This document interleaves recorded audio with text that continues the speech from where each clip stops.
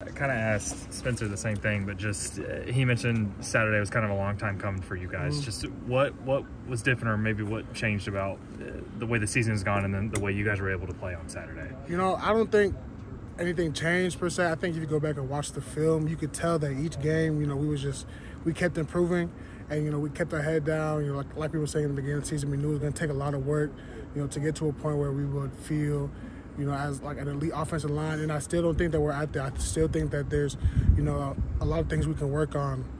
But Saturday, of course, it felt amazing. So it was a good step forward. But it's not done. Between that Alabama game on Saturday, just the way you guys have been able to run the ball these last 4 games now, do you feel like this offense finally has an identity? I think we are building one. I can't say what everybody thinks, but I think that our offense should be good at everything. I mean, not good at everything, but I think our offense should be well-rounded all around. So we were good at running the ball, but there's always something to improve on. You can never be too good at everything. What have you seen from Spencer in the last couple of weeks? I mean, he really stepped up. We had some guys go down, and when his time was needed, he was called on, and that's a guy I came in with, a guy I'm really close with. He's really reliable. I call him for anything, and he's always there for me. Along those lines, what have you seen from guys like Keith and Logan, young guys that have really been on the field a lot? Those guys, just complete transformation. From when I first got here to now, the way that they've grown and the way that they've, been able to evolve as a player and as a person. I've just been really proud of those guys, and I'm really just proud of this group. Febechi, after a big win like that, everyone's always going to say, how do you stay focused, get locked in? With the adversity you guys have faced this year, does that make it any easier that you finally got that payoff to carry momentum and roll that forward to next Saturday? I think with the adversity that we faced this year, it kind of helps because we understand that, okay, just this win doesn't change everything. We still have that pain from the past. Of course, you celebrate the win that night, but, next day we were in the meeting room, getting ready for LSU.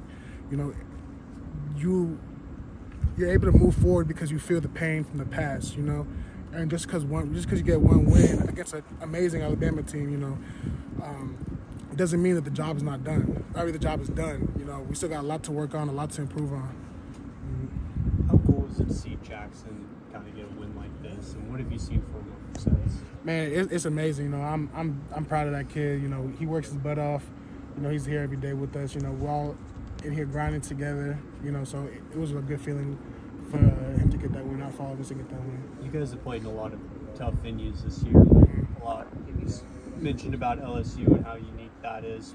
What have you learned, and what's going to be the key going into there? I think the key is just, focusing on the basic stuff, ignoring the crowd and focusing on LSU. LSU has a great team, great defense. We have to be, at the top of our game, to be able to win this game, just like every other game, So, it's really just ignoring the outside noise and focusing on the task at hand, What have you seen from Xavier just these last several months, and what does it say about him that, he was willing to burn his red shirt to be able to help the team these last 2 games? I mean, he's a selfless guy, Same thing in the running back room. We had some guys go down. When your name is called on, are you ready for the call? And he's ready for the call, And it's not just something that's out of nowhere, I've practiced with him, so you see like these people grow. I feel like sometimes people pop off and some people don't expect it, but it's hard work. They put in work every day. I'm proud of these guys. Like, we work hard every day, no matter the outcome of the game. We come in next day ready to attack the week, and it just shows on the field. How great was it to be recognized by the SEC today? Man, it feels amazing, but all that glory goes to God and my teammates. God gave me the opportunity to be here and to play a great team like Alabama, and my teammates for, being behind me and really helping me do this stuff, because, I can't block five people by myself. So, it's really, they gave it to me, but I think it's all of us. We all got the SEC offensive line of the week. What cut-up would you have used for your highlight from Saturday?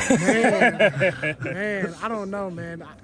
Anything but that one. I think that was my worst play of the night, but, sometimes, football's ugly. You got to die for the play. Died for that play. I'm happy about it. If that's the one they got to choose, that's the one they got to choose. But I don't know. If I have to pick one, I think that QB one Up the middle with Jackson. Yeah. I like that one. I like that one because, you know, me and the center, we was trying to communicate on that. So it was kind of a cool play for me. Couldn't get Xavier's 40-yard run in there with the whole right side. Oh, just yeah, that was a smothered. good one, too. That was a good one, too. But, you know, they chose that one. It's a touchdown play. Can't do nothing about it. You got to tell them to let you choose next time. I mean, if they ask me, I could choose for them. But, yeah. Hey, appreciate it. Man. Appreciate you. Thank you.